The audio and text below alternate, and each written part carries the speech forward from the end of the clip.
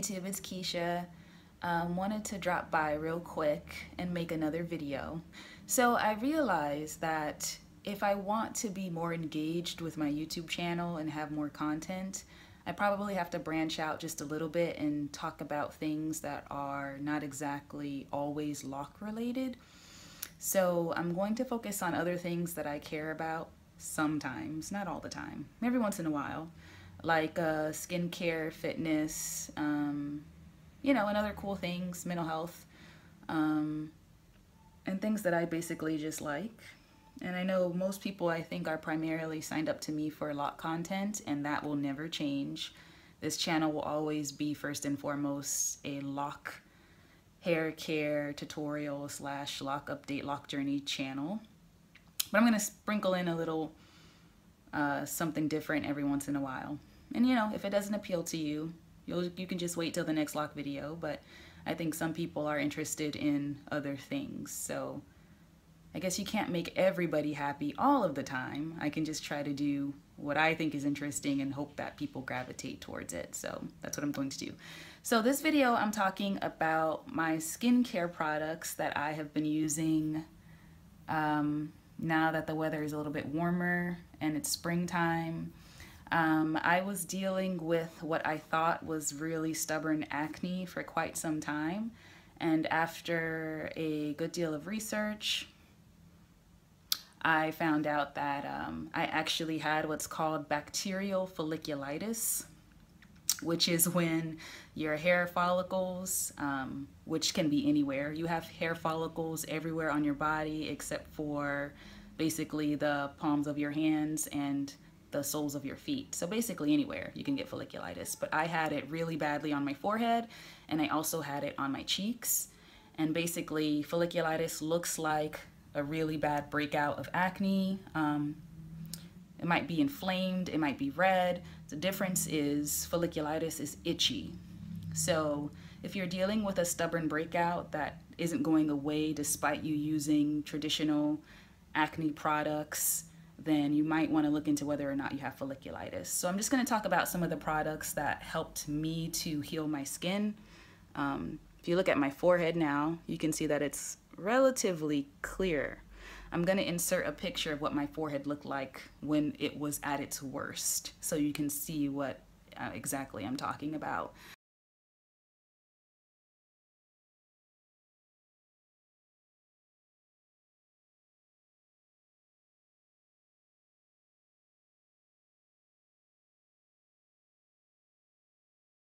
And my skin just got worse and worse and worse and worse. So I just quit using all of the products altogether.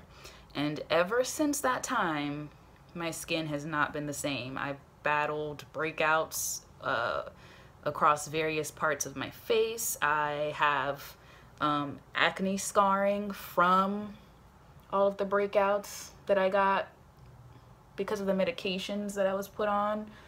You can see all the dark marks here on my cheeks. That was never there before. And now my forehead, if you can see, has a bunch of tiny little pimples all over it that refuse to go away. And every time the pimple does clear, it leaves behind these tiny little marks of hyperpigmentation, as you can see here. So now it's almost a year later. April 2017 will make a year, and I'm still having these issues. So for the most part, my skin today looks a lot better. I'm still dealing with some, you know, dark marks from the folliculitis, but those are actually also fading. And my skin is the best that it's looked in probably about a year now. So to start, I did a lot of research and I found this product which is called Hibiclens, and it's actually an antimicrobial surgical grade soap. So this is what surgeons use to wash their hands in hospitals prior to going into the operating room. It's very, very strong. And since it's an antimicrobial, antiseptic soap, as you can imagine, it kills bacteria. So I just started applying this to my skin I wouldn't wet my face or anything like that. I would apply it directly onto my skin and leave it on my skin for about 10 minutes until it completely dried, and then I would wash it off. And I did that morning and night every day. And within about 2 weeks, my folliculitis was pretty much gone, which is amazing. And the great thing about HibaCleanse is that your body or your skin does not grow tolerant to it like it might do with many other products. So that's the really good thing about it, is that you can use it basically as much as you want and you won't build up a tolerance to it. The main thing about it is, though, you want to make sure that you're not getting into your eyes, your mouth, your ears, or your nose, because that's really bad. But if you're careful, you'll be fine. And then for a basic everyday cleanser, I use this Desert Essence Thoroughly Clean Face Wash, which has tea tree oil in it.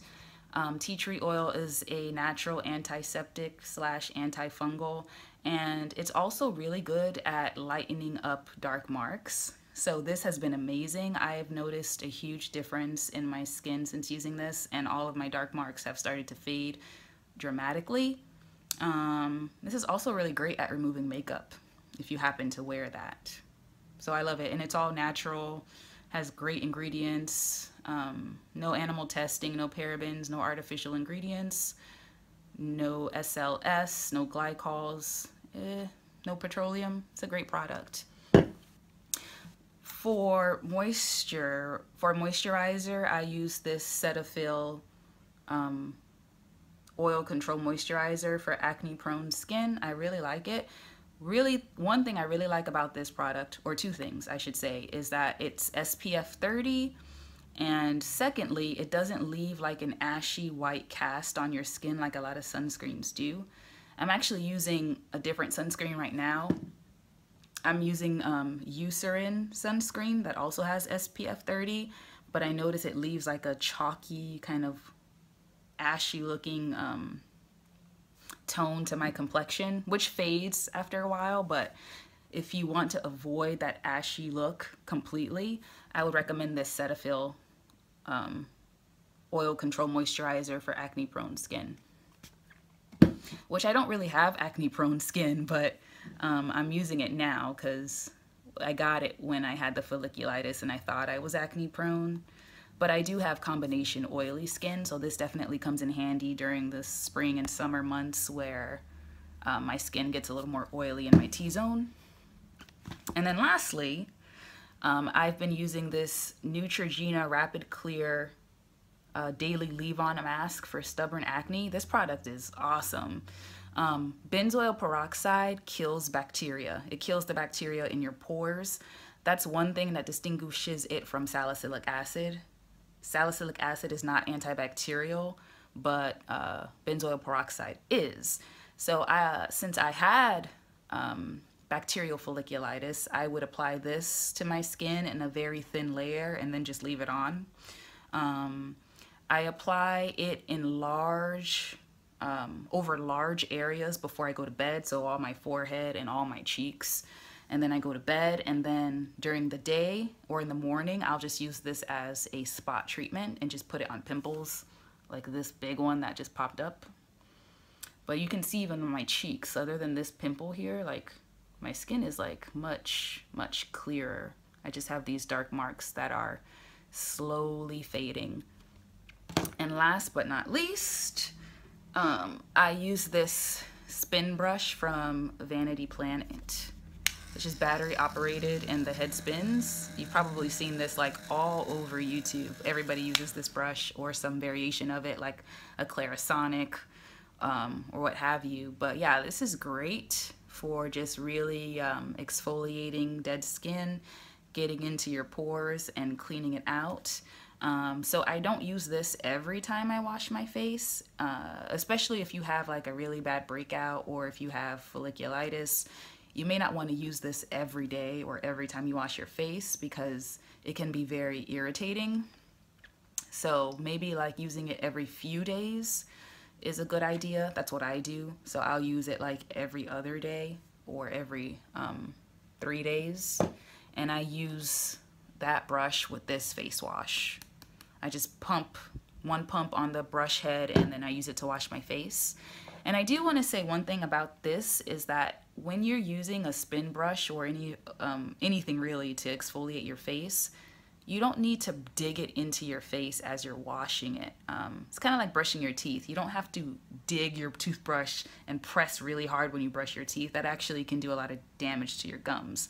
Like the bristles itself, they're very effective. All you need to do is just gently touch the brush against your skin and it'll do the job. I just noticed that, and I'm guilty of this too, sometimes people will use a brush and think that they have to really like grind it into their skin, and that actually can be very irritating to your skin and cause a lot of damage. So you don't need to do that. The brush is effective enough on its own.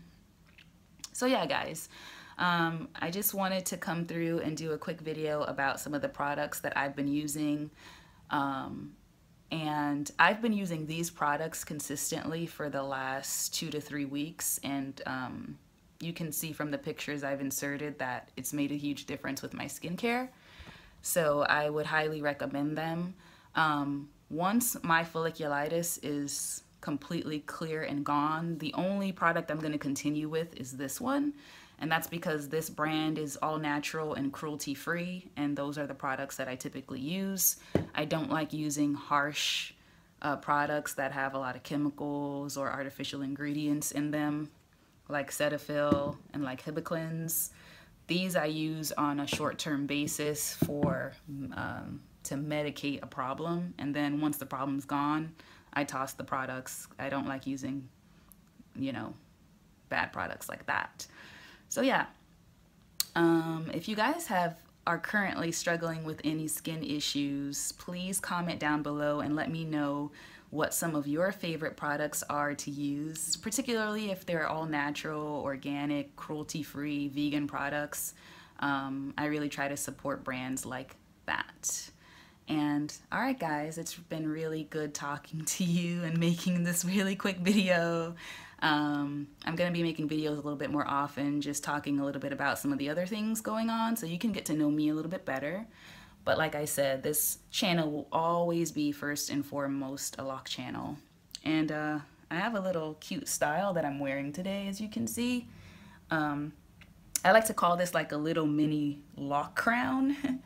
And I feel like this is a really good way to kind of dress up your locks on short notice. It's really quick, doesn't take long to do. And you put on a nice pair of earrings and you look really fancy. So I wear this when I go to the gym though, to get my hair off my face. And then I noticed that it also is a really cute little a cute little hairstyle for like a date night or going to something cute that you want to dress up a bit for. So let me know if you guys want a tutorial on this, and I will post one. But yeah, like this video if you enjoyed it. Please subscribe if you haven't already. Comment down below, and I will see you guys in my next video. Bye.